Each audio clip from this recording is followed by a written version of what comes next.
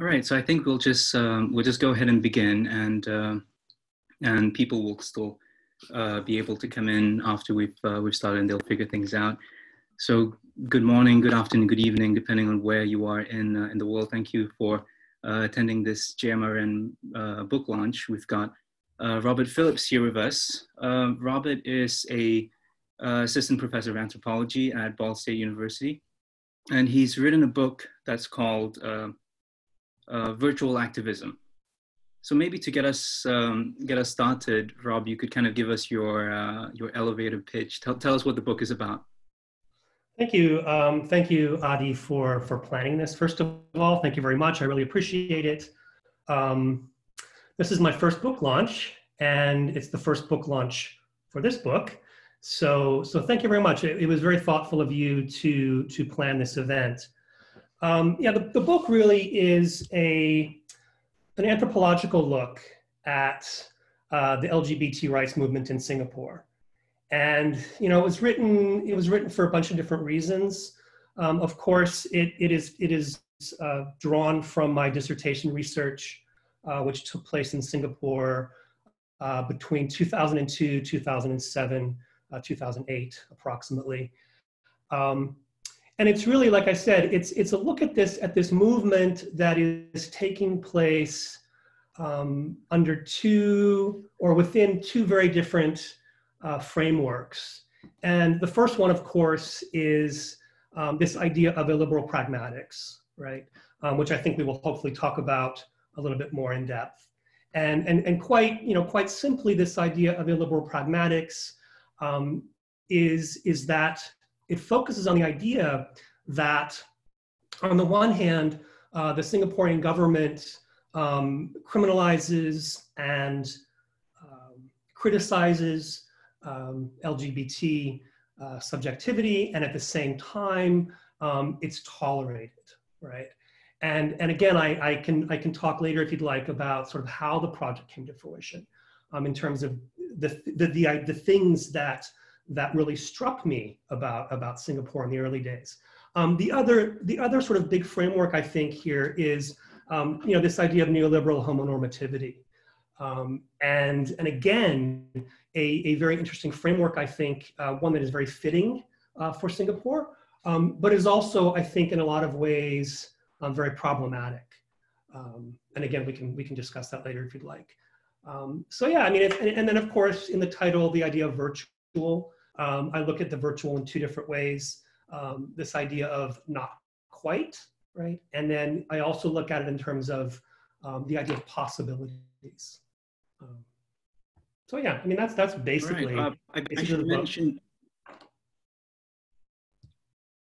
I should mention what I didn't mention at the start, which is that Rob and I are gonna chat relatively informally about the book for about 30 minutes or about 25 more minutes, and then we'll open up for Q&A. And there are two ways that you can ask a question. If you see in your bottom panel, there is a tab that says Q&A. If you press that, you can type in your questions. The other way to do it would be to use the chat function and write to select all panelists and write to say that you have a question. And what we will do then is that we will unmute you so that you can ask your question orally. So there are two ways you could do it: by using the Q&A function or using the chat function to then ask to be unmuted, and then you can ask your question orally, and Rob will respond thereafter.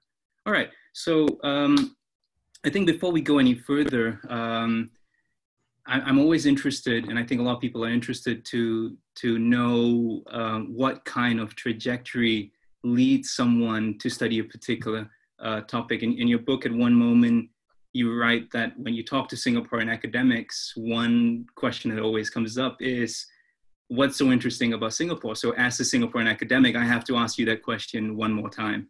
Okay, well, thank you. Great question. So just, again, I hope I don't go into too much detail here, but, my master's degree is in religious studies.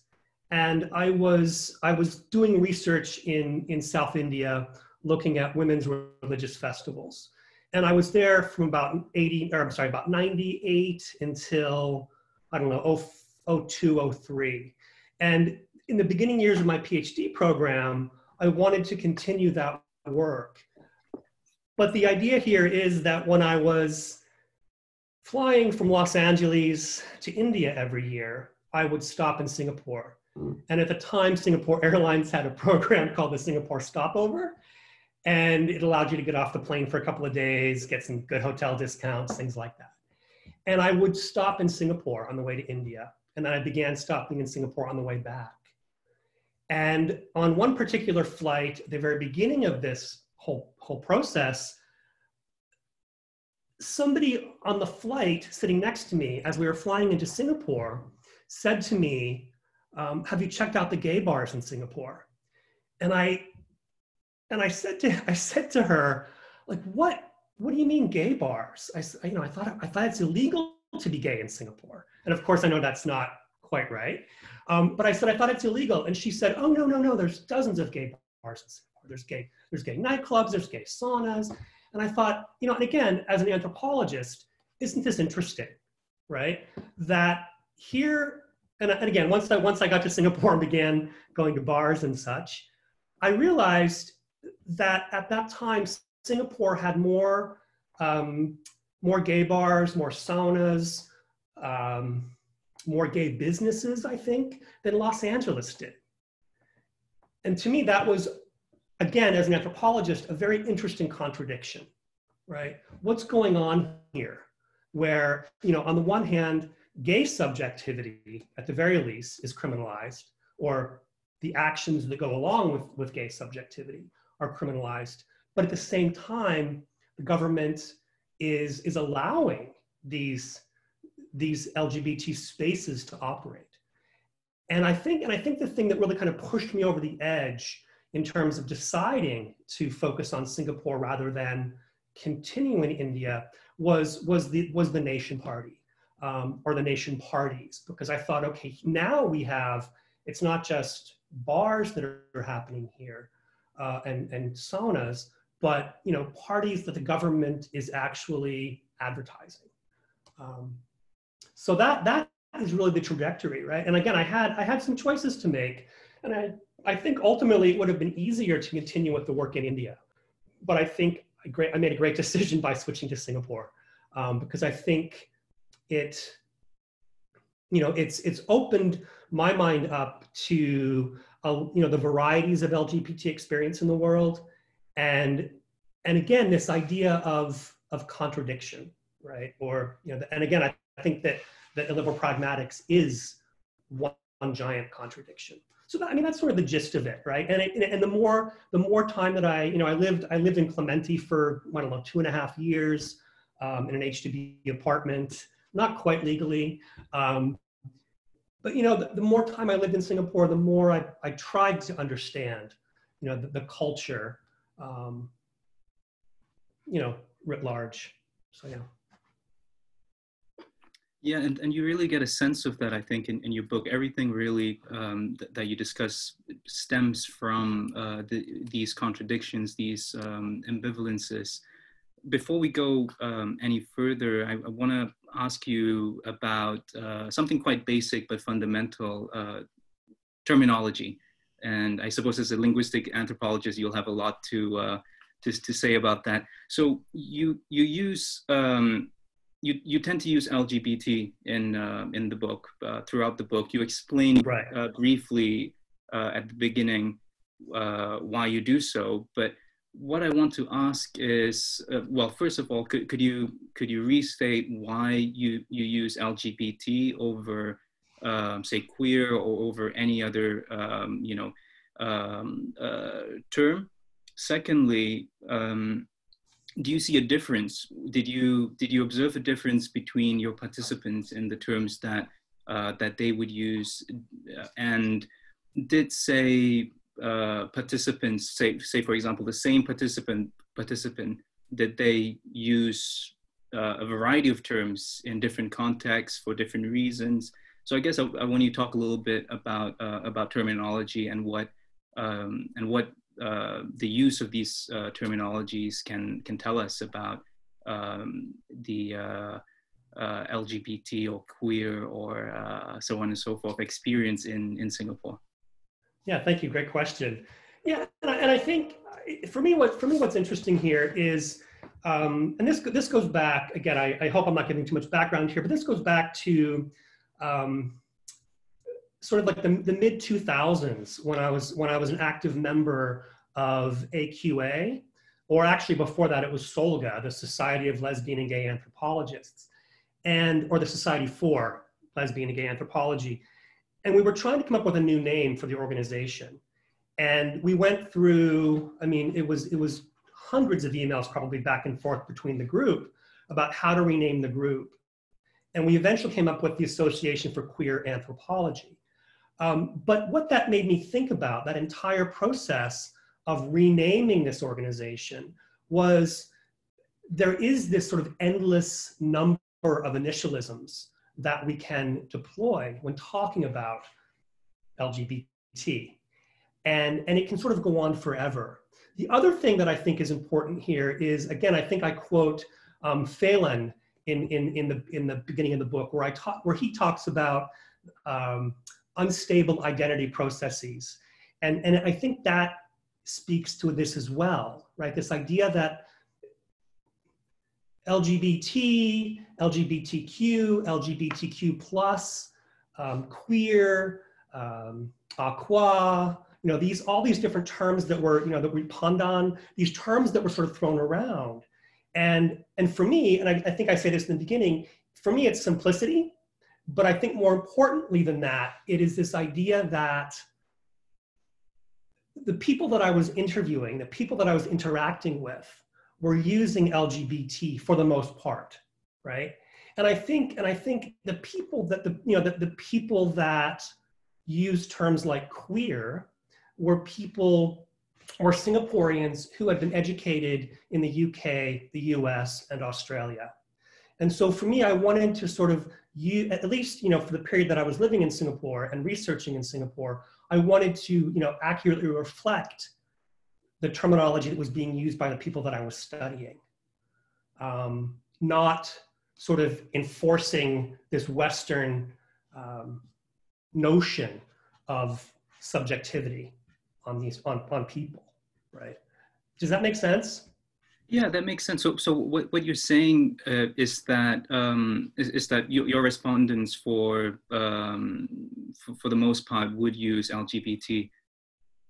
Yes. Well, you also mentioned that that some people did use queer, some people did use aqua, pondan. Did they use them? Did they use these terms simultaneously, or were different people using different terms? It was always contextual, right? So yeah, different context terms, definitely. And again, it would depend where I was, who I was speaking with, who else was in the room, that kind of thing. Okay. All right. So let's move on to the work itself. Okay. Just to clarify, because you were talking about the early 2000s. So what period are we looking at here in the book, and what years did you spend on fieldwork in Singapore? Okay, good. Yeah. So the book really focuses on sort of the mid 90s until about 2018, right? So it's quite a long period of time, a little over 20 years. I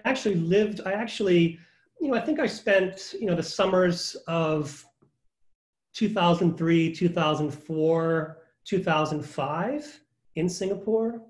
And then after I got my funding, my real funding, I was able to, I think I was there for about 18 months in Clementi. And again, that was in 2006, 2007. Mm-hmm. Okay. And so again, 13, 14 years ago. Mm-hmm. Yeah. So it's been a while. And again, part of one of the reasons I wanted to write this was that, to sort of document this history, right? This historical sort of period in Singapore's history that I think was a pretty significant period, right? And again, as I talk about in the book, because of the introduction of the internet, right? Yeah. Particularly broadband, which really allowed for much more engagement, Yeah. both within Singapore, within the region, and internationally. Mm-hmm. All right, but you also do look at the period right before the internet. So you're starting it in the early 90s, 93, 94. 94, and you're charting these changes in contestation, organizing, activism, from the 90s to the say 2008. So in essence, like what you're doing is that you've charted a prehistory to a movement that I think a lot of people are familiar with now, beyond the LGBT community, Pink Dot. So this is essentially a prehistory of Pink Dot, and how Pink Dot emerges as a function of a particular set of circumstances. And right at the beginning of the book, you stated very clearly, you say that this book is about change. Mm-hmm. Not large changes, but you use the term little earthquakes. Right. So could you tell us a little bit about that? What kind of little earthquakes are we seeing in the period between, say, 1993, 1994? So around the time of, the Rascals raid, the Tanjung Rhu entrapment, to 2008, so right before the very first Pink Dot. So what kind of changes are we seeing, and how is that facilitated by the internet? Well, yeah, good question. I think the first sort of little earthquake was the Rascals raid, right? And I think that in some ways woke people up to the fact that there was a problem, and I think that sort of just gave people a little bit of a nudge to try to affect change. And, it was 93, 94 when the PLU newsletter was published. Again, I think that was one of those little earthquakes as well, right? Where sorry, Rob, actually, I just realized that not everyone who's listening, may be familiar with this particular history. So could you tell us actually what went down at Rascals? Yeah, Rascals. 1993. Yeah, so 1993, there was a raid at a bar, and please, Adi, fill in whatever I don't fill in. But there was a raid at a bar called Rascals, and several people. My understanding is that everybody was sort of taken outside, lined up, made to show ID. Some people were arrested, as far as I know, and I think it caused a lot of people within the community a lot of embarrassment. Would you like to add anything to that, Adi? Well, I guess the other thing is that it's not like raids like that didn't happen before, right? So one question to ask is why did that become such a big moment, so to speak, and how did one of the men who was detained on that night, he filed a complaint and he got an apology, and Exactly. He got in that apology he was told that this was we had overstepped, and this won't happen again. So right. that was quite, I think that particular moment, that was quite important, because it signaled that the boundaries were shifting, that there was slightly more space now, that you could advocate for yourself and for your community at this moment. So I suppose that leads us directly into some of the community organizing that you chart in your book, right? So what comes right after that? I think you suggest that it's PLU. Right, the PLU, and of course the PLU newsletter. And thanks to some hardworking mentors of mine when I was a grad student, I was able to get copies of most of the newsletters from the Cornell Southeast Asian archives, and was able to, and again, that was one of my favorite chapters in the book, was sort of writing about those PLU newsletters, because it was really the time before the internet, and it was a time, and again, I love that idea of making do with the technology that's available. And prior to the internet being introduced into Singapore, it was this idea of somebody gives you the newsletter, you read it, you photocopy it, and then you pass it on. And it's very similar, of course, to the kinds of things that we see today on social media, but it's the scope and the scale are very different, right? Very much smaller. And so again, I think Rascals, the PLU newsletter, the formation of PLU, and then of course going online, to the internet, and the introduction of Signal in 1999, the Singapore Gay News List, which again, my understanding is it's no longer active, but the archives are still there, and it is a very, and again, I think it's worthy of a dissertation for someone to look at the discourse that takes place in the Signal group. Because it really kind of lays out arguments, it lays out histories, it encapsulates a lot of Singaporean gay news at the time. So those are the kinds of little earthquakes that I'm talking about. And I think the other kind of little earthquake too, again, from the beginning of the book, the vignette that I use about the morning after, I think, the very act of one person coming out to their mother or to their parents or their siblings is one of those little earthquakes, right? It's this minor little tremor that you might not even notice it, but I think once these kinds of things begin to occur, it almost becomes a symphony, right? Or a crescendo of these little earthquakes, right? And again, I think it created this kind of momentum, right?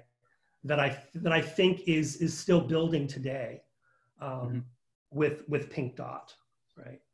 And again, just all kinds of little incidences, I think, are these little earthquakes I'm talking about that on the surface may seem insignificant, right?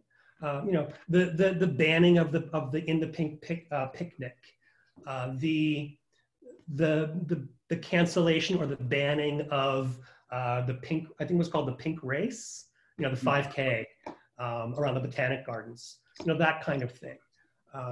And these little earthquakes are these little movements, and I think not just within the LGBT community, but also within the Singaporean general public, where people began, I think, to sort of see LGBT Singaporeans not as some foreign other, right, but as one of us, right? Part of this city state. Well, the two really interesting points that to kind of, I think, to bring out a little bit more. One is that these little earthquakes, they're incremental, and they come to form something bigger. But at the same time, each of these little earthquakes are responses to repression, actually. So right. Something is banned, something is shut down, and people find a way. They make do. They channel the energies into something else. So when a newsletter isn't given a permit, they go online and they form an online newsletter, right? Right. Or when the Nation Party is cancelled, you get something else, and it's sort of always trying to figure out where the boundaries are and how best to push against them. So you're always, as you say, you're always making do. But I suppose, and this is something that I think Lynette Chua has called pragmatic resistance, right? Yes, yes. So the problem, I suppose, is that if you're in a context where one of your main options, or maybe even your only option, is pragmatic resistance, at what point does pragmatic resistance cease being resistance and becomes compliance? Do you get what I'm saying? What do you mean? What do you mean by compliance, though? So yeah, no, I see what you're saying, and so are you thinking here? Because right there at the end, you know, when you're talking about being able to portray yourself as part of the nation, part of the city-state, you know, you have to be able to fit in to the ideal citizen of the city-state. What happens if you can't really fit in, no matter what your best efforts are? Then Right. What do you do? Well, I think you're bringing up some interesting points though too, because I think sort of what I sort of see you getting at is this idea of, you know, this neoliberal homonormativity, right? This kind of idea of the good gay, right? Versus sort of the queer, right? And I think you know, I think Pink Dot is a really good example of that. You know, that idea of, you know, and I write briefly in here about OB markers, right? And pushing the OB markers. And I think that in many instances, the kinds of resistance we're seeing, it's all that can happen within the framework, right? And so I think that it's really easy to look at something like Pink Dot, and especially, you know, again, the videos that I write about, I think in chapter 5 or 6, you know, as being homonormative, right? You're portraying these sort of ideal types of Singaporean LGBT individuals, right? But so is it sort of sleeping with the enemy, right? To do that, or is it something else?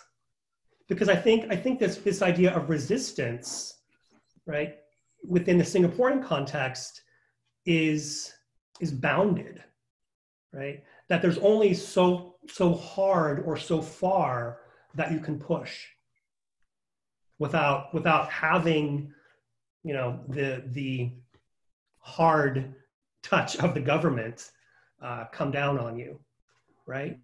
And so I think this. Yeah, I think it's just that that idea that in order to resist in Singapore, you have to do it in a certain way. Mm-hmm.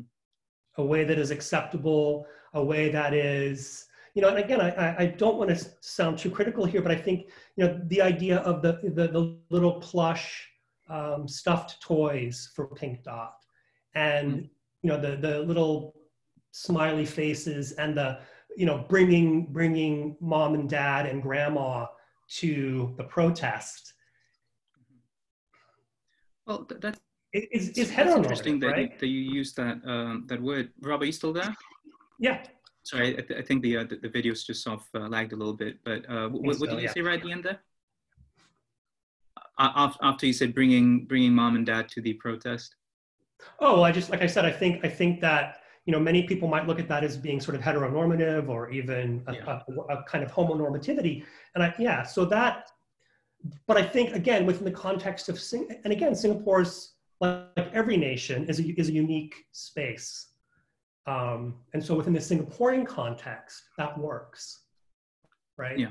And I think that's why, again, not getting too ahead of myself here, but that's why, you know, places like Salt Lake City in Utah was one of the first American cities to host a Pink Dot, right?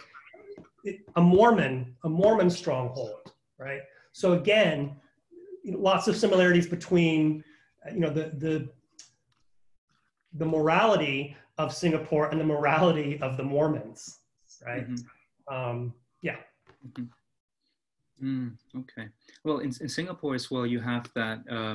I guess this is what you're hinting at. That in order to be heard and not to be immediately shut down, you have to be able to present yourself as non-confrontational and not threatening to the establishment. So in a word, you have to be, you know, quote unquote, apolitical. So it's interesting that you used, you know, when describing Pink Dot, I'm not sure if that was intentional, but you used the word protest, because protest until recently wasn't a word that Pink Dot used, right? They used it for the first time last year. And I guess that, you know, for most of Pink Dot's history, not using protest as a word, and instead portraying it as a, you know, like a big picnic, basically. Right. That's been a way to mobilize and to gain visibility without being repressed.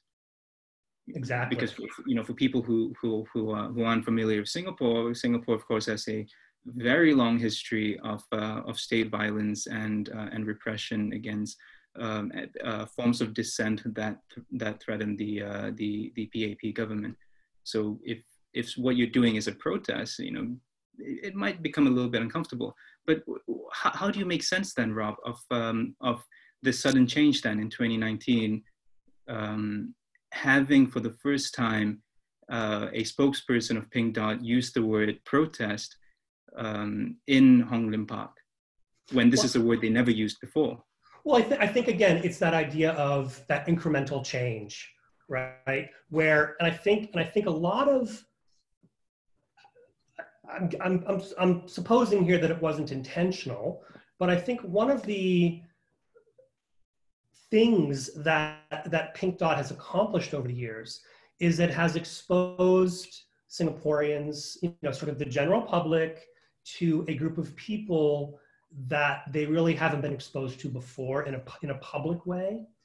And I think, you know, beginning in 2009 with the first Pink Dot, that, you know, it grew, you know, sort of by leaps and bounds every year, and, you know, until 2017.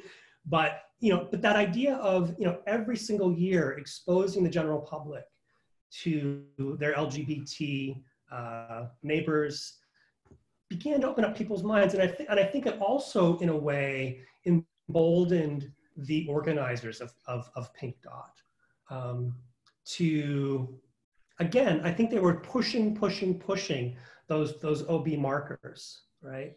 The limits of protest, if you will, until they were actually able to talk about it as a protest. And I think one of the things that made a big difference here was, and again, I don't write about it in the book, but you know, the appearance at Pink Dot of very high government officials, and that was, I believe, in 2019. And so that, I think, may have given people a little bit more encouragement, right, to speak about, to use the language of protest. Yeah. No, I can't remember. My memory was that it was only Lee Hsien Loong's brother. Yeah. And Lee Kuan Yew's grandson and his partner. Were there other government? Would that act? No, well, and again, maybe I misspoke. Not government officials, but, you know, okay, connected to the government, right? And of course, in Singapore, that makes sense, right? Because of the legacy of Lee Kuan Yew and the at the very least symbolic tie between the Lee family, the party, the PAP, and the government. But actually, you know, well beyond symbolic as well. And I stopped myself, but I almost said, you know, the royal family is what. Well, I mean, you know, that is in a way sort of how I look at the Lees, right? Mm-hmm. So I think by having a member of the Lee family there, yeah, supporting a grandson of Lee Kuan Yew. Yeah, you had the princess there. Yeah, basically, and I think you know, I'm writing about this in a new article about, you know, the discourse around Pink Dot in state papers versus on the Online Citizen. You know, that the Straits Times basically censored that story, right? They did not want that story, as far as I can tell, to be circulated, if it wasn't necessary, and they tried to squash the story. Okay. Let's go back a little bit, and I want to touch on a couple more points, and then I'll open it up for discussion. Sure. So what allows Pink Dot what allowed Pink Dot early on to be successful, to avoid, relatively speaking, being, you know, the government's heavy touch, so to speak, was their language. So being rooted in, you know, the what was it, the freedom to love or something like that. So rooted in discourses of the family and of the nation. And you write about that very clearly. And you link it to something broader. So you in particular, I want to discuss, if we have the time, three moments in your book. One where you talk about Clarence, who's a 37-year-old Indian Singaporean, okay, and two, in the Pink, which you attended at the Botanic Gardens, and three, Otto Fong's blog post. Sure. Okay, so let's start with Clarence. So Clarence is a 37-year-old Indian Singaporean. He's out to his family. No one discusses it though, because and he sighs as he says this. They still think it's a phase. And he's not out to his parents, to his partner's family as well, because his partner thinks that they're just best friends. And you analyze this by writing that, and this is a quote, this tacit subjectivity, which assumes that the family already knows one's sexual orientation, however, is a major component of Tongzhi. It also resonates strongly with illiberal pragmatics and neoliberal homonormativity. And my apologies, because I probably butchered the Chinese word there. And Clarence goes on to say that as long as they keep quiet, so he and his partner, as long as they keep quiet, don't push things, everything is going to be okay. But if you make a big deal about it, they're going to take a stand and they're going to be against you. And so for the benefit of family relations, they just keep quiet because it's no big deal. And this is him speaking. It is no big deal because they accept me as a person. And I think that is of more value to me than them to treat me as a gay person. So Rob, you make sense of this by drawing a distinction between the wants and desires of LGBT Singaporeans who may not necessarily want their sexual subjectivity to be visible, or may not even adhere to the concept of the closet or coming out. But I guess what I want to ask, well, first of all, maybe elaborate on Tongzhi. Well, sure, yeah. So Tongzhi is a it's a concept that I really first came across, in the, I guess, late 90s, early 2000s, when I was doing my preliminary research on Singapore. And Tongzhi basically, and again, I mean, I'm just sort of paraphrasing here, but it was a term that was co-opted from the Chinese Communist government. Tongzhi actually means comrade, and so LGBT organizers in Hong Kong began using this term, in a sort of ironic way, right? To talk about themselves and their movement, and what the way that I see Tongzhi is that it looks at your sexual subjectivity not as something that we look at here in the West that can separate you from your family, right? In which we make a big production about sort of coming out, right? Tongzhi is much more about acknowledging your sexual subjectivity within a cultural context, right? And so it's much more important in Tongzhi to not make a big deal about your sexuality, right? It's like, okay, everybody knows you're gay, right? It's fine, right? We just don't want to have it, we don't want to talk about it 24/7, right? And there is so much more to you than your sexuality. And we'd like to embrace you as a whole person within our community. Does that make sense? And so this idea of Tongzhi really is, it's this sort of idea of the situatedness of our sexuality, that it's not something that should tear people apart, right? It should bring people together. And I think that, again, sort of, you know, it should help you to become a better part of the family, right?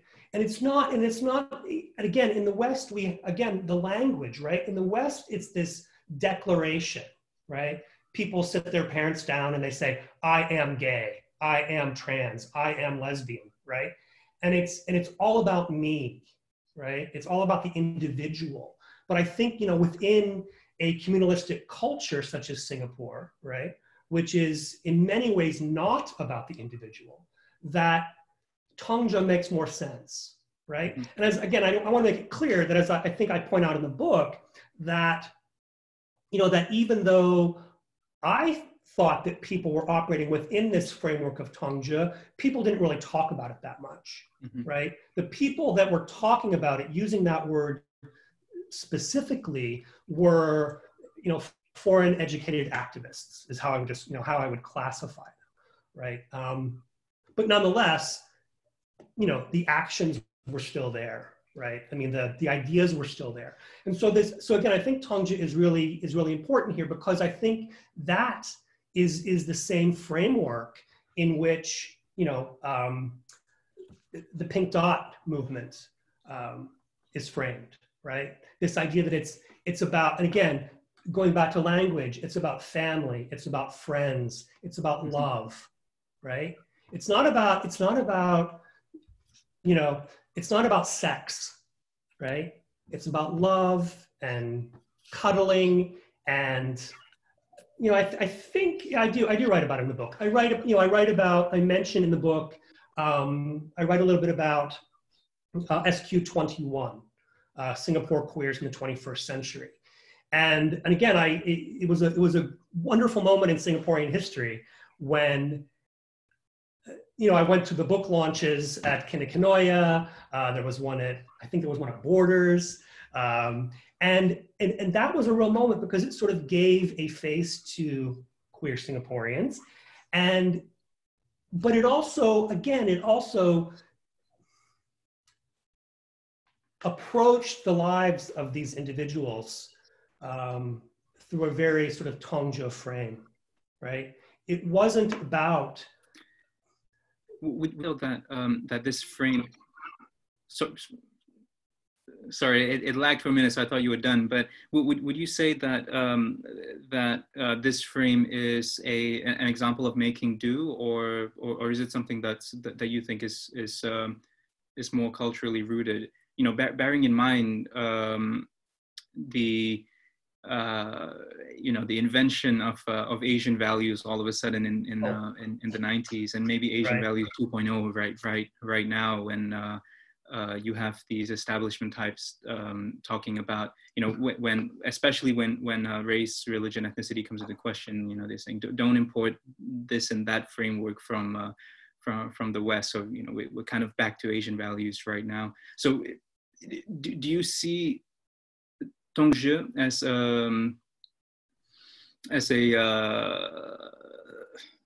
as a compromise, as a tactic rather, or do you see it as something that's a little bit more rooted to the culture? Well, I hate to say this, but I think it's a little bit of both. But I think because I think if it is a tactic, I'm not sure it's conscious, right? I think people employ that way of talking about sexuality because it works, right? It's effective. And I think there are several of the videos from, I think, 2015, 2016, maybe, from Pink Dot. And one of those videos is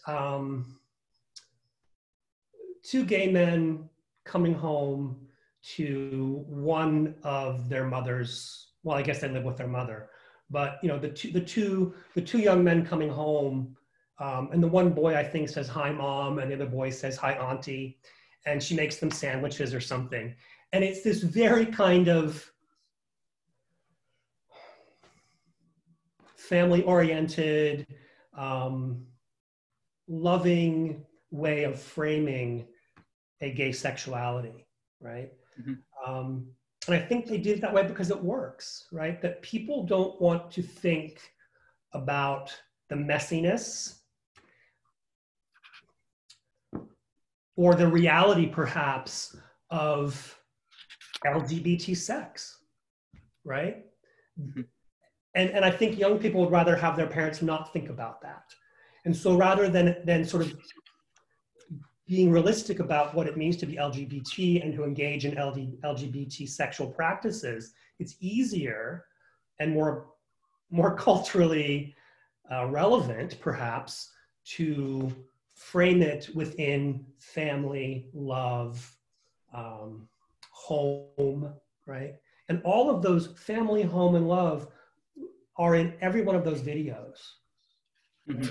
Not talking about, you know, again, like this sort of realities of what sex is like. Does that make sense to you? I mean, what I'm saying here?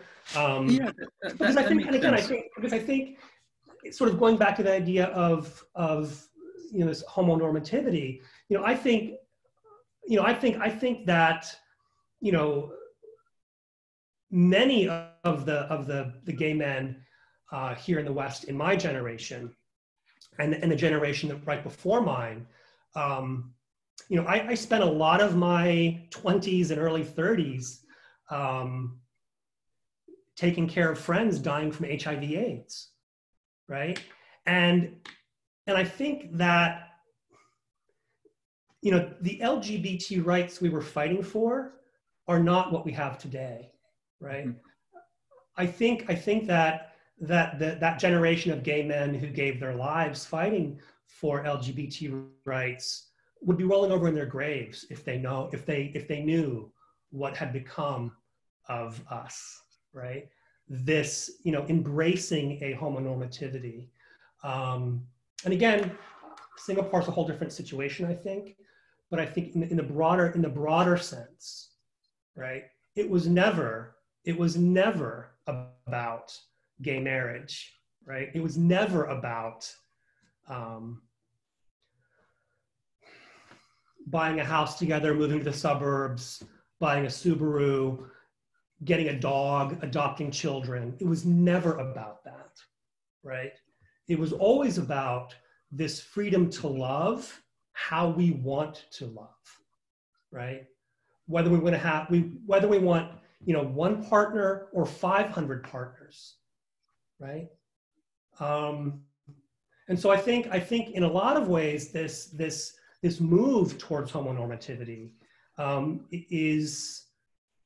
it's sad, I think, and I also think that it's completely missed the earlier goals of the LGBT rights movement. You know, there was a document that I read every so often in my classes, and it's called the Gay Manifesto, and it was published in 1969 by the Red Butterfly Collective, and it's a beautifully written manifesto that, you know, again, it argues against gay marriage. It argues against homonormativity without using that language. And so I think, you know, homonormativity can be very useful in a place like Singapore for a while, but I think in the long term, it can be quite destructive. Okay, well, that makes a lot of sense. I think it's time to go to Q&A. I wanted to talk a little bit about In the Pink and Otto Fong's blog post, but we'll move straight to Q&A because I've realized that we have a captive audience and they shouldn't be forced to listen to us talk for hours and hours. But if anyone does want to ask about In the Pink, which is this picnic that happened in the Botanic Gardens, very interesting story about it in 2007, so 2 years before the first Pink Dot, or about Otto Fong's blog post, which sparked this huge public discussion in Singapore. Otto Fong is a gay. At the time, he was working at Raffles Institution in Singapore, and he come out as gay in his blog post in a very interesting way. And Rob dedicates, I think, an entire chapter to analyzing his blog post and the consequences, the aftermath. So if you do want to ask about that, feel free. So we've got a couple of questions now. We have, so Jason has his hand raised, and we've got two Q&A typed in questions. So just to remind you what you can do if you want to ask a question, you can click the Q&A tab in your bottom panel, and you can type your question there, or you can do what Jason has done and raise your hand, and then what we'll do is we will unmute you, and then you can ask your question orally, or you could use the chat function to write to Rob and myself, selecting all panelists and say you'd like to be unmuted, you know, and we'll do that. So we'll go in order of the questions that we've already received. So we have a question from Xinyu Guan. He says, thanks for the talk. How do questions of race and ethnicity figure in your discussion on LGBT activism in Singapore? Oh yeah, thank you, Xinyu, for the question. Yeah, so how race and ethnicity? Yeah, I don't, you know, in the book, I really focus not so much on race and ethnicity. I have a book chapter in a book called Queer Singapore, I believe, and where I do focus on Indian Singaporeans, because I think most, and again, you know, with a majority Chinese population in Singapore, most of what I've written about is about Chinese Singaporeans. But I think it's worth, you know, thinking a little bit more about Malay Singaporeans and Indian Singaporeans. And I see, is there another question there? Oh, no, okay. no. Yeah, so, no, so I think, and again, I just think it's important to point out that, you know, this is, you know, this was my experience in Singapore, right? I don't want to make any generalizations, but my experience in Singapore was that there was a very kind of racialized prejudice in the LGBT community against Malay Singaporeans and against Indian Singaporeans in particular. And so, you know, I think that in some ways that, you know, it's difficult to write about the entire community when the people that are most active in that community, from my experience, were the Chinese Singaporeans. So I'm not sure if that answers your question or if there was more.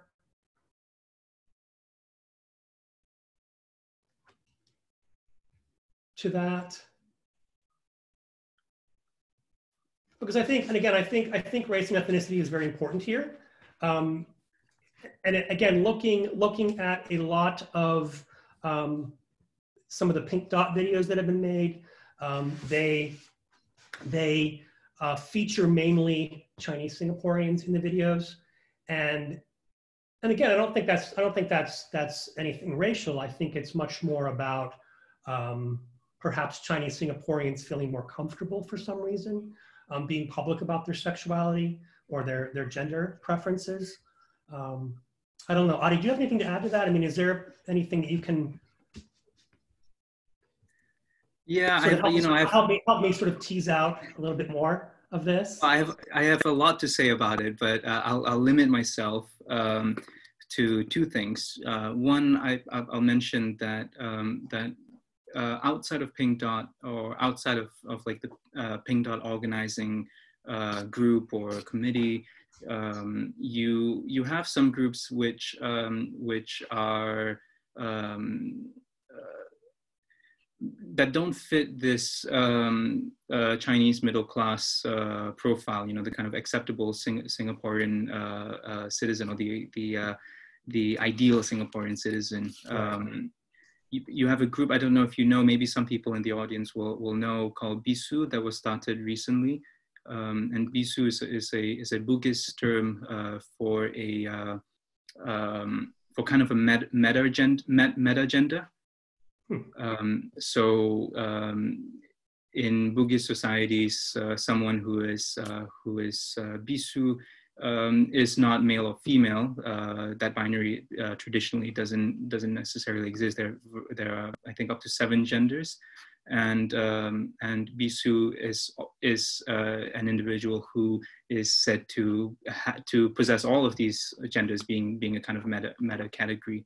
And so they have a special role in society, a kind of spiritual role.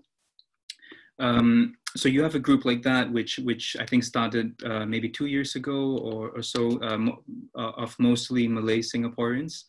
Yeah. So outside of Pink Dot, you have smaller groups that have been organizing, and that have been, I think, working outside of a more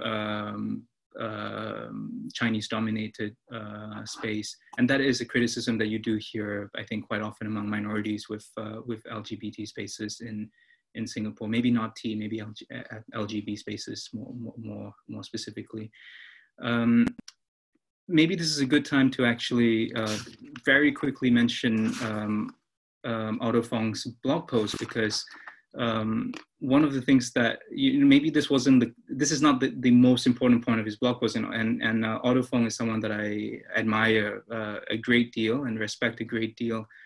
But in the post, it's very interesting. One thing that he did say was that he was not demanding special rights as a gay individual, but he wanted to enjoy the respect that all other Singaporeans enjoy. And reading that, I think, as an Indian Singaporean or a Malay Singaporean or a quote unquote other Singaporean, right, the CMIO framework. You wonder, where was this respect this whole time? So I think what that points to is a kind of maybe a kind of myopia times in the more established spaces in the LGBT community. So I don't know if that makes sense to you, Robin, or if that relates to your observations and experiences as a researcher.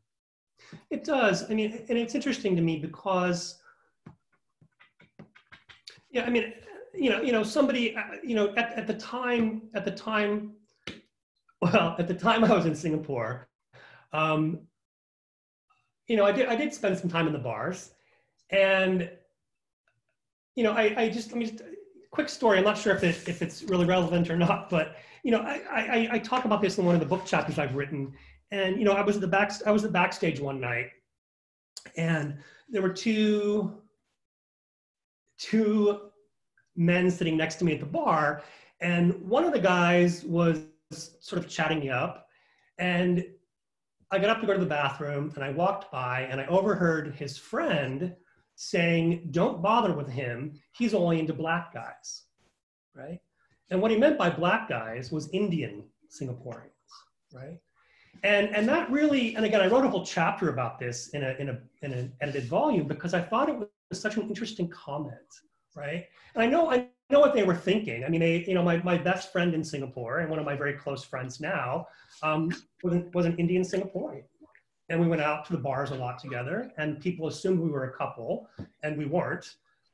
But that idea of saying, you know, he's only into black guys, to me was a very, you know, sort of very racialized kind of comment, right? And at the time, I really kind of was into Indian guys. So it wasn't completely off base, but I think, you know, stating that sort of to his friend was disturbing in a way, right? And again, this sort of, there's a story that I read recently in the news about, you know, I think it was on Twitter, about, you know, just race and housing in Singapore. And again, I know that the focus here is LGBT, but this was a very interesting story where somebody shared text messages from a potential landlord.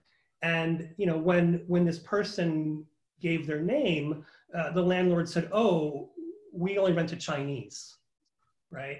And again, I mean, I understand that, but I think at the same time, it sort of exposes that kind of racialized everyday life in Singapore. And the LGBT world is not immune to that at all. It's, no. I think it's in many ways, it's everywhere.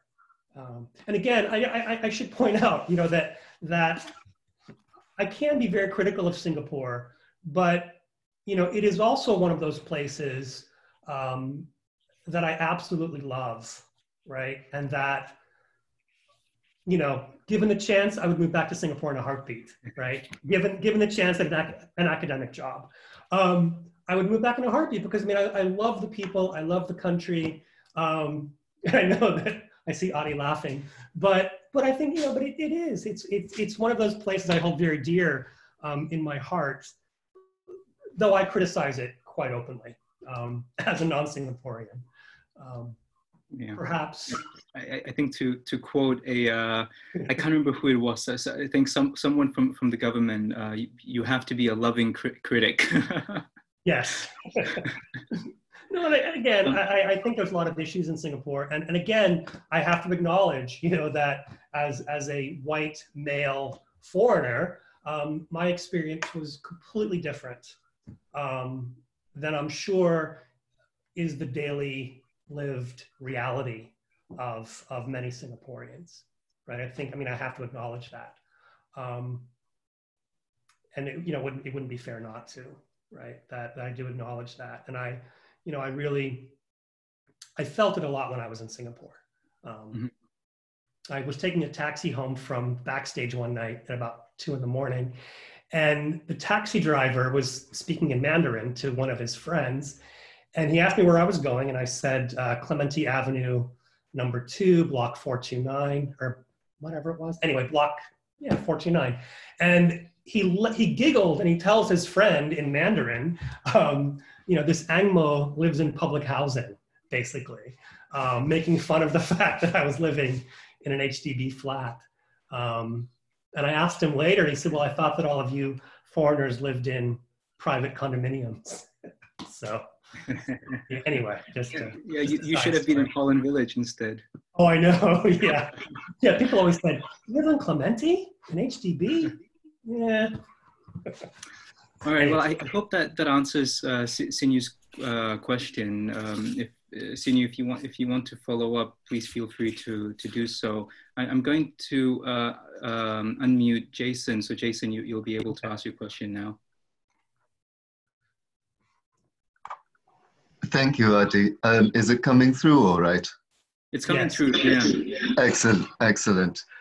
Yes, I want to, I would repeat Shinu's thanks for a very interesting talk. I'm wondering about, my question is comparable, although it's possibly from another point of view, and it has to do with discourses of Occidentalism.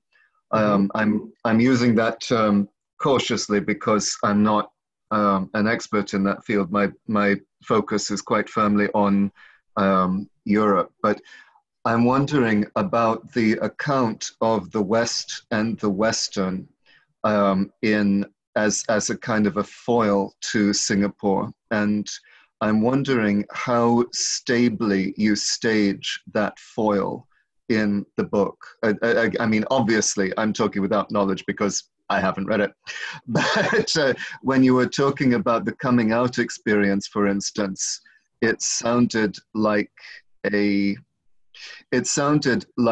I'm sorry, but more of a stereotype than a reality. And it sounded like a particular kind of white, not just middle class, but prosperous experience. I mean, I am personally a upper middle class WASP.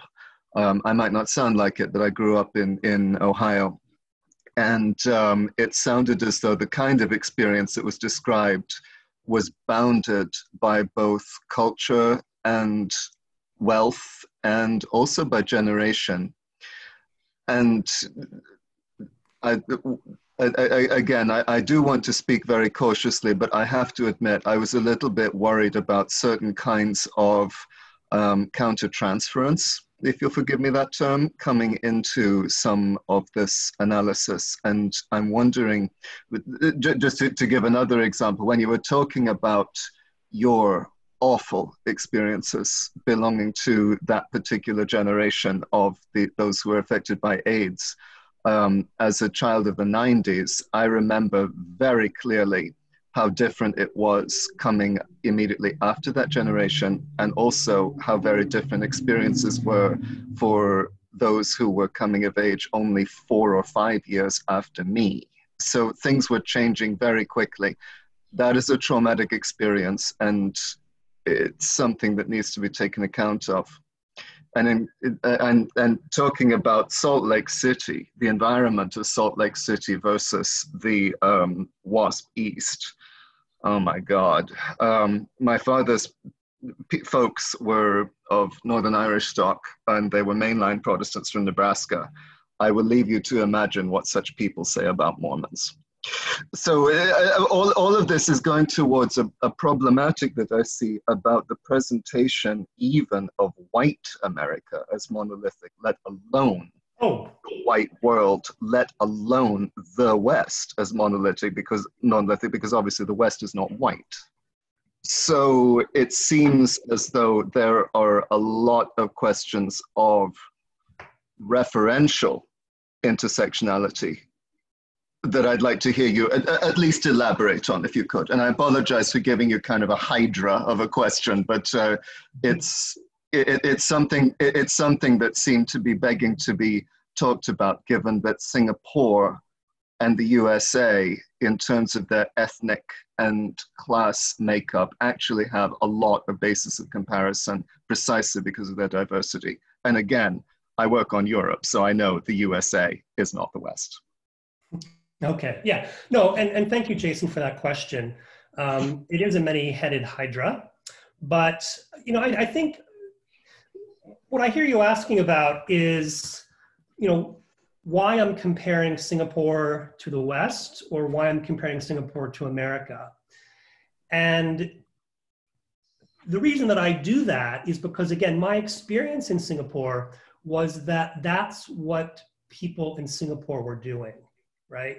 And again, I'm not sure that I write about it in this book, but it was always striking to me where people in Singapore would say,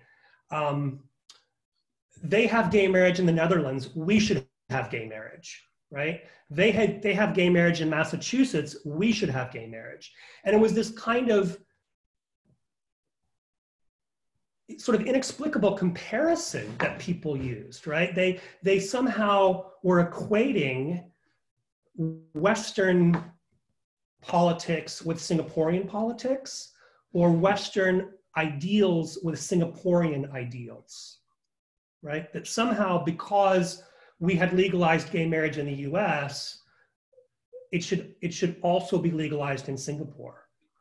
And I think that, to me, was the problem. I use the West as a foil to Singapore because that was how it was framed when I was in Singapore, right? That it was, if only we could be like America, right?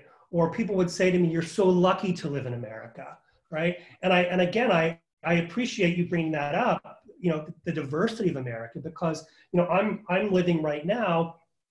I was born and raised in rural Idaho, and I'm living right now in semi-rural Indiana, not too far from Ohio. And, my city that I live in now is 90% white. Very different from my city in Idaho, which was 96% white. And so I think that, yeah, America is very diverse. Experiences are very diverse. And so, yeah, if I have talked about the United States or Europe as a foil to Singapore, it's only because, like I said, that's because two things. I'm speaking sort of in generalities, right? In terms of time, but also because that's how Singaporeans framed things, right? That because the West has it, we should have it too. Does that make sense? Well, it makes sense to me, and I think there are two contextual elements that would help make sense of that even more. One is that cultural diversity elsewhere often gets reduced into a kind of simple category in where you are. So we think about it in terms of cuisine. It's very easy to see, right? Indian food in the US and in the UK is not at all Indian food in Kerala or Singapore. And the special category of Western food in Singapore at hawker centers, right, has no equivalent almost anywhere in the world. It's a very special kind of category. So, but we perceive, I think, other cultures as often without intentionally doing so through the prism of our own wants and desires and our own rootedness in the place that we're at. And with America, it I wonder how this is changing for the Zoomer generation now, growing up with this image of a Trump America far away that's quite insane. But I think the impact of American popular culture in Singapore is undeniable from TV shows in the 70s and 80s all the way to the present day. I think that's the America that people see, and they take that and fit that into their particular circumstances. So they're not thinking about the difference between Salt Lake City or where you are, Muncie, Indiana, and New York City. They have this kind of globalized image of America, this commercialized image of America, America TM, so to speak. The other thing is that our politicians have often compared Singapore to Western countries. Our leaders. It's actually quite complex because on the one hand, you have people like Goh Chok Tong talking about a Swiss standard of living, so comparing us to Switzerland. On the other hand, you have that generation of the PAP and this current generation of the PAP inventing this notion of Asian values. So it's a kind of balance that takes place in Singaporean politics and establishment politics between aspiring to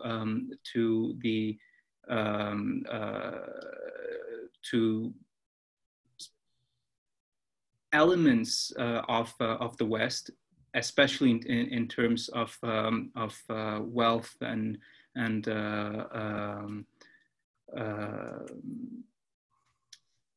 I hesitate to say economic model as well, because Singapore's version of capitalism is quite distinct, right? The state is a major player in Singaporean capitalism, but there is an aspiration to certain aspects of the West while retaining some kind of no less invented Asianness, right? So you have an interplay between two different imaginaries in Singapore. So that lends itself very well for a LGBT Singaporean to then make demands and say, well, these countries that our politicians compare us to, they have these rights. Why don't we? Because it has a concrete impact on the lives of LGBT people in terms of housing in Singapore, where most housing, like 90% of housing, is public housing, and in order to apply for public housing, it's tied to it's tied to your marital status. So you essentially have to be married or have the intention to be married to get subsidized public housing. And what happens if you're gay and you can't get married when actually, so to speak, your by extension your existence is criminalized? So we're very far away from talking about marriage. What do? You're entirely locked out of the public housing market. So it has very real impact. So I wouldn't say that Singaporeans are kind of I would say that this is also a form of making do, a form of reacting to the constraints that are placed upon you and trying to figure out what is the best way to make your argument, and that changes from time to time. Yes, and I just want to add too, in terms, and again, I know that Singaporeans know this, but Singapore is not monolithic either in terms of population, and I think one of the views that I often hear here in America is how wealthy Singapore is, and the standard of living in Singapore, et cetera, et cetera. But I think it should be pointed out that there are a lot of Singaporeans that are not living wonderful, successful lives, right? That there are Singaporeans that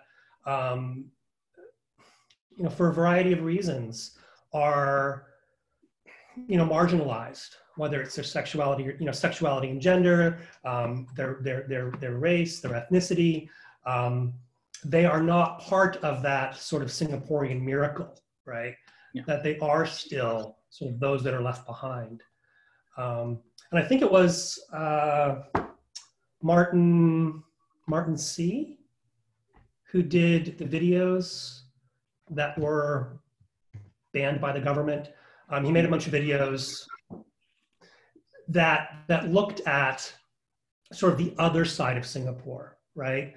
That it's not just those wealthy Singaporeans that live and shop on Orchard Road, right? That there are many, many lower middle class Singaporeans that struggle, right? Just like any place else in the world.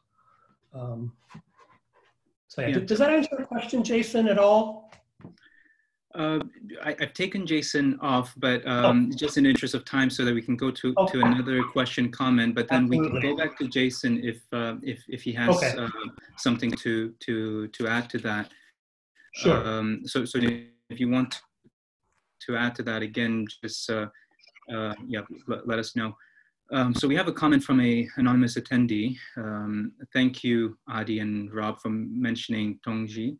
Tongji can be understood in many ways, such as a type of literature, in particular in Taiwan, an identity, Tongji identity, etc.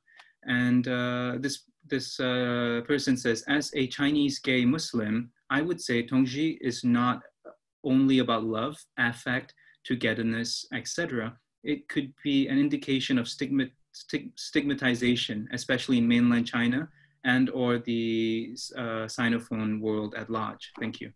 Thank you. No, absolutely. I thank you for the clarification.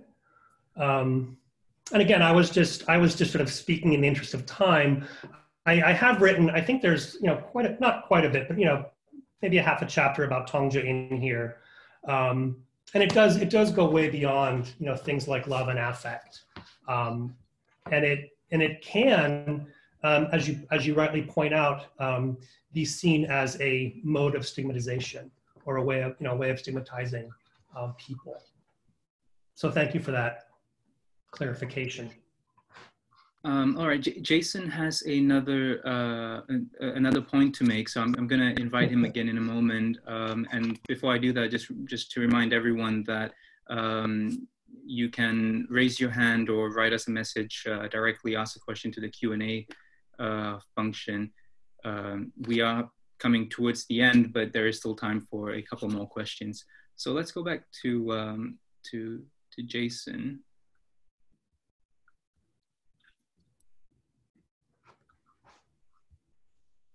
Sorry. Thank you, Adi. Thank you both very much.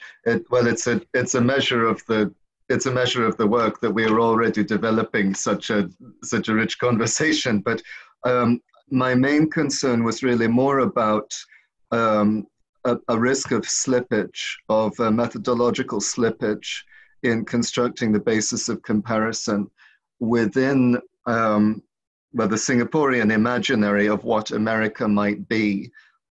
There seems to be a process whereby white consumerist America becomes the West, and that in the creation of what is called a globalized model of the West, there is actually really a successful process of stereotyped parochialism produced by certain kinds of mostly white American mercantilist interests in creating an image of America and a discourse of America that has no connection to material reality, although it is certainly a political reality.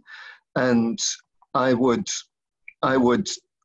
propose that talking about America as it is and comparing America as it is, as opposed to how it is seen to be, even in the studied target population's mind, might possibly be more fruitful as a method of analysis. I do realize that America as it exists in the Singaporean mind might be very close to America as it exists in the comfortable white WASP mind.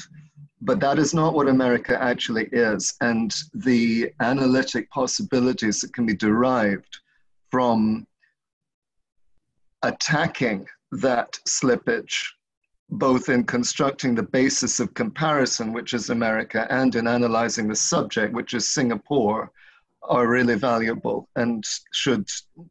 I'm just wondering how much. I'm just wondering how cautiously this conversation is constructing its various subjects. Because it is not only Singapore that can be colonized. America itself is an inherently colonialized construct, and it is very good at colonizing itself.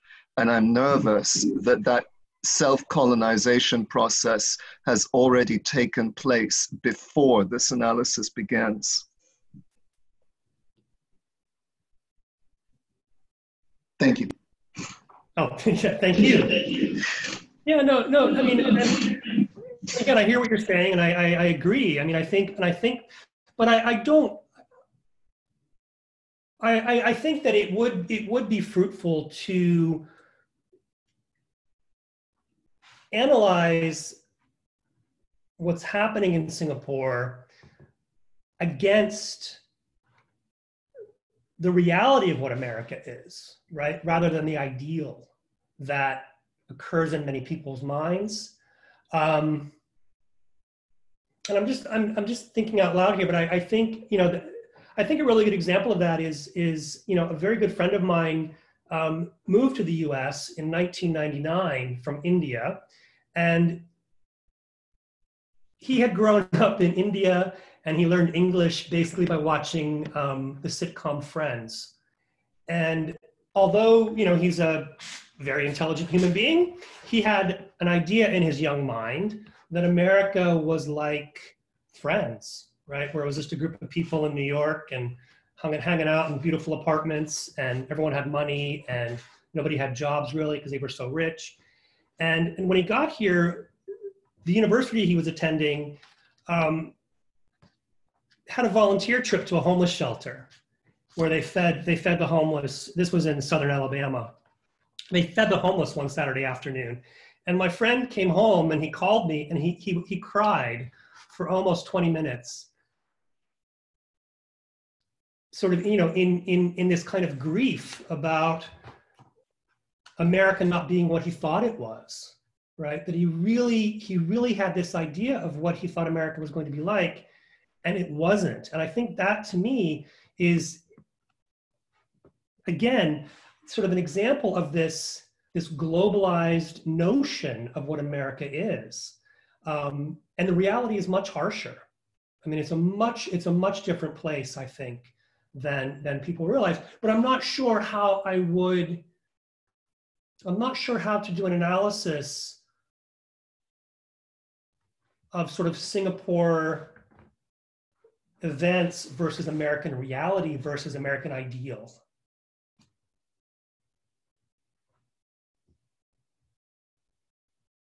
I can't hear you. Can you hear me? Yes, I can. I'm so sorry about that tech glitch. Oh, no. Yes, thank you. That's a very thoughtful response. I think we could probably talk about this for ages, but it would be arrogant of me, at the very least, to do that without first reading your book. So I think that would be unfair of me. But thank you very much for your engagement. And thank you for your question, Jason. I appreciate it. All right. Well, we can probably take one more or even two more questions before we call it a day. So does anyone else want to chime in?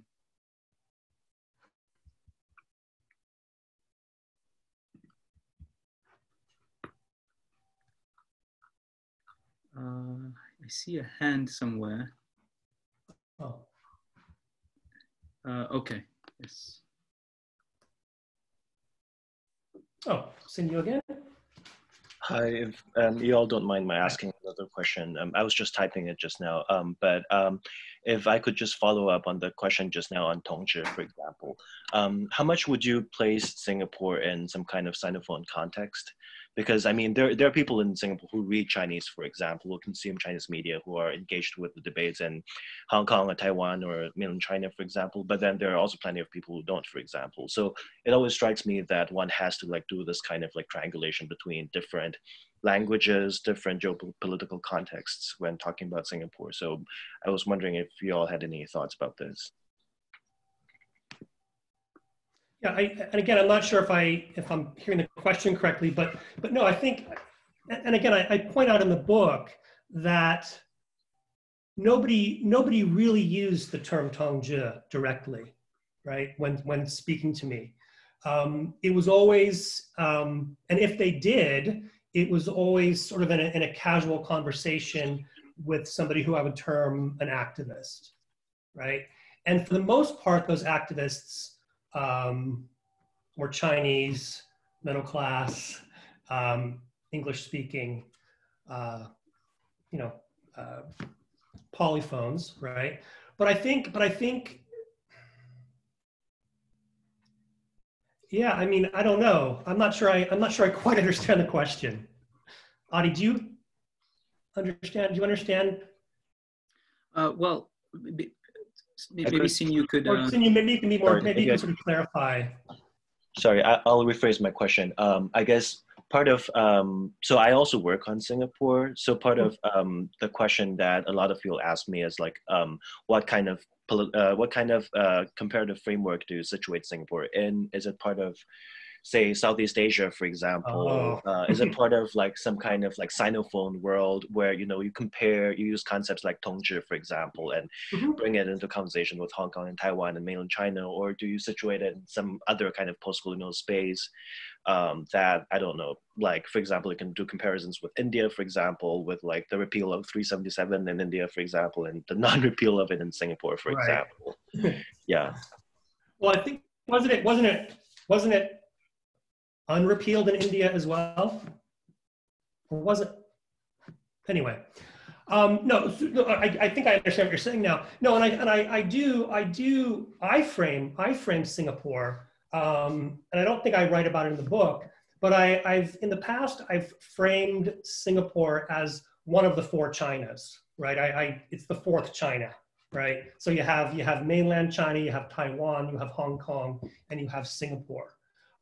So I've often looked at and written about Singapore as the fourth China, because it is almost, in my mind, almost like a satellite of, like, a satellite nation of China, because there is so much emphasis on China, Chinese culture. We had, not directly related here, but we had the Speak Mandarin campaigns. 20, 30 years ago, we had the Speak Mandarin campaigns where they were trying to sort of get everyone who spoke any of the Chinese dialects to all speak one dialect, which is Mandarin, which of course is sort of the way of speaking in mainland China, right, for the most part.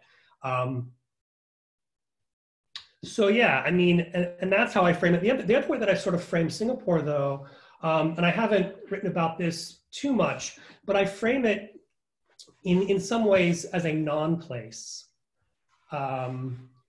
The anthropologist, he's French, Marc Auge, writes about this concept of non-places.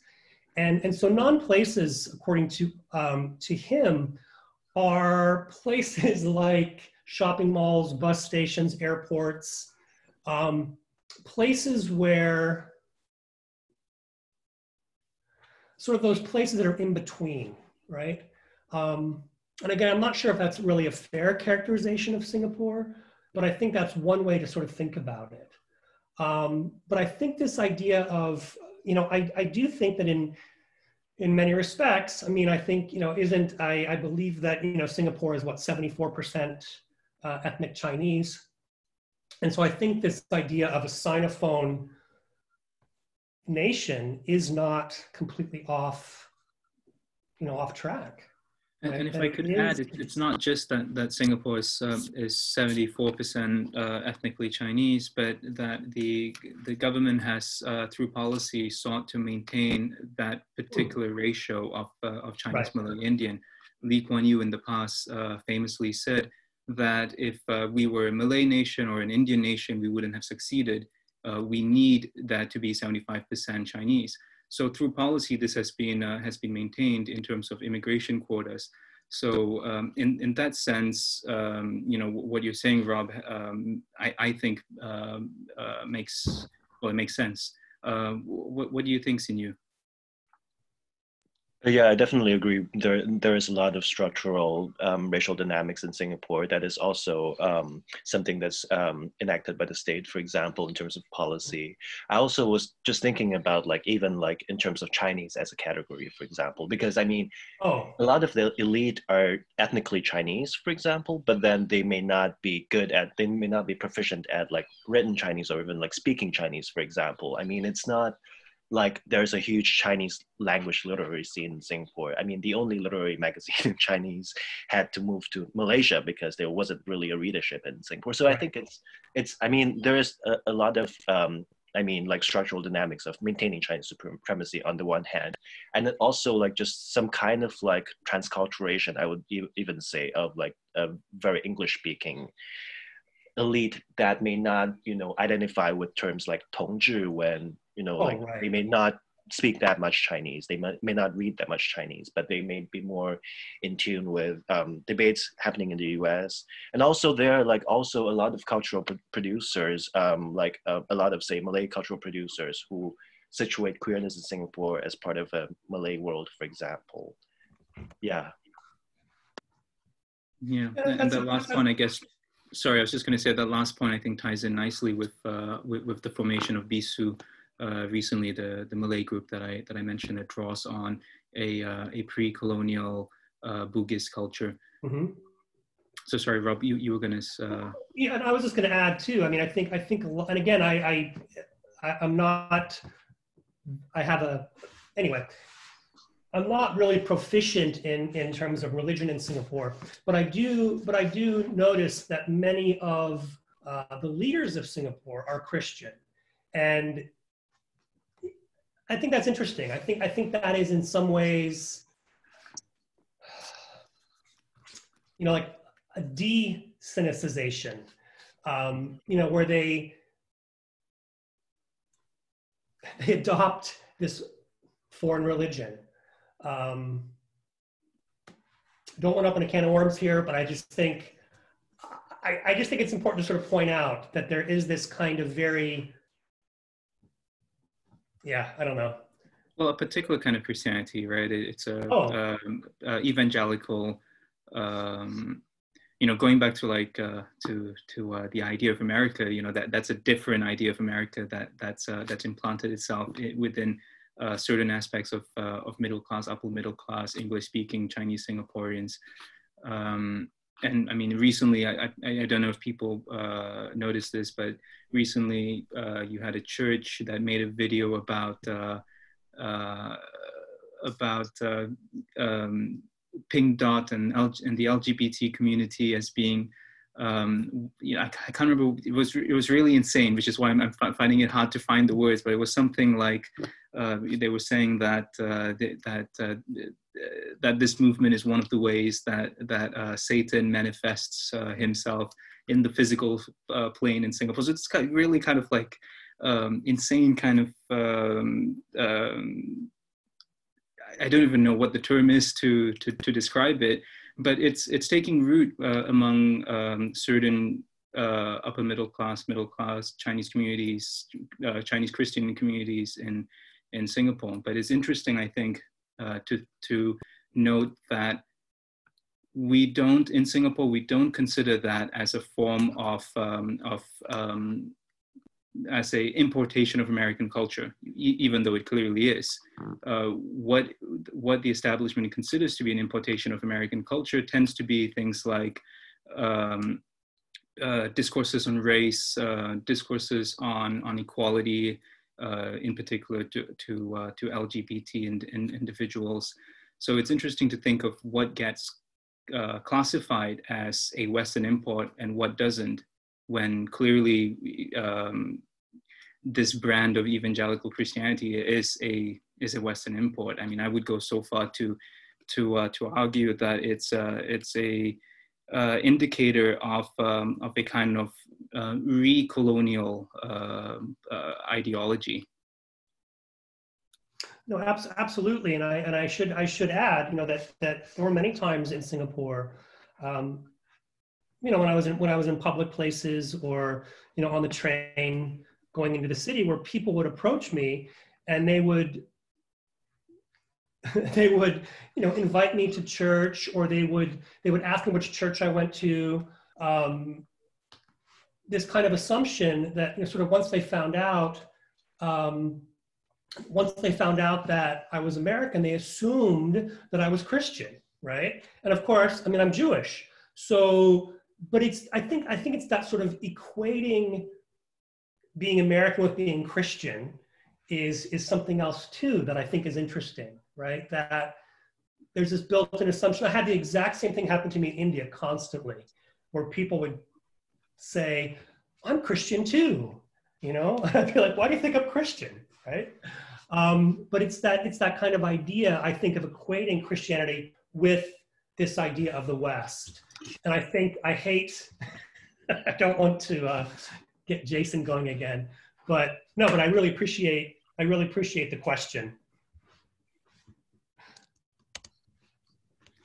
All right, Sinu, did that respond to your question? Yeah, definitely. Thanks a lot to both of you. Thank you, Sinu. All right, thank you. If we don't have any final questions, any burning comments or critiques, I'll wait 2 seconds to see if anyone wants to ask a final question.